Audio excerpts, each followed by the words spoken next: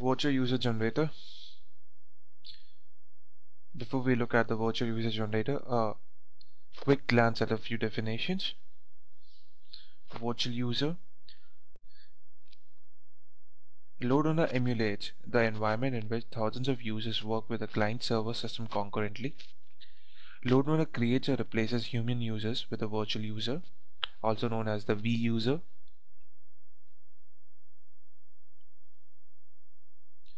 Virtual script.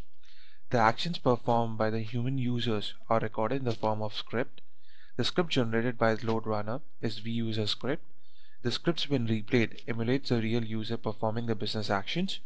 The scripting language uses C, C++, Java, or TSL, which is nothing but transaction scripting language, a proprietary language. Actions. Actions are a set of user transactions performed in an application to accomplish business tasks. Each virtual user script will always have three default actions. First, the vuser_in used for logon into the application. Actions used for business actions that need to be recorded. vuser_in used for logout from the application.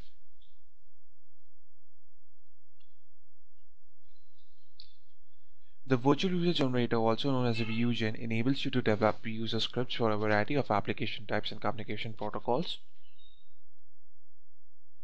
VuGen not only records user scripts but also runs them.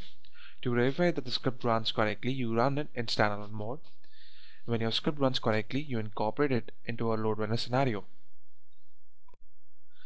The script development process is: record the script, replay the recorded script to verify the scripting was recorded properly, enhance the script for any transactions or checkpoints if required, replay the script again to verify everything is working fine, configure various runtime settings like number of users, load duration, browser settings, and so on, and use such a script for a load scenario.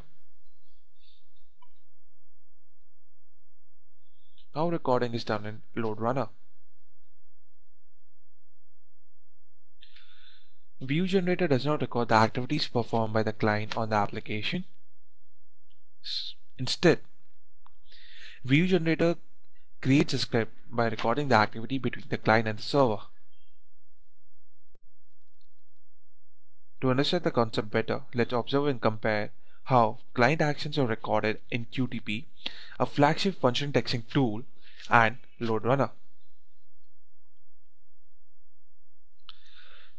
The task at hand is to enter a quantity 1 in shopping cart of a web retailer and click the button Place Order to complete the order process.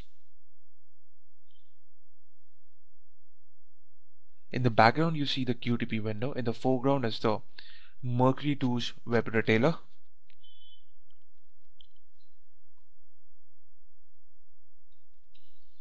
We assume that the QTP is in recording mode.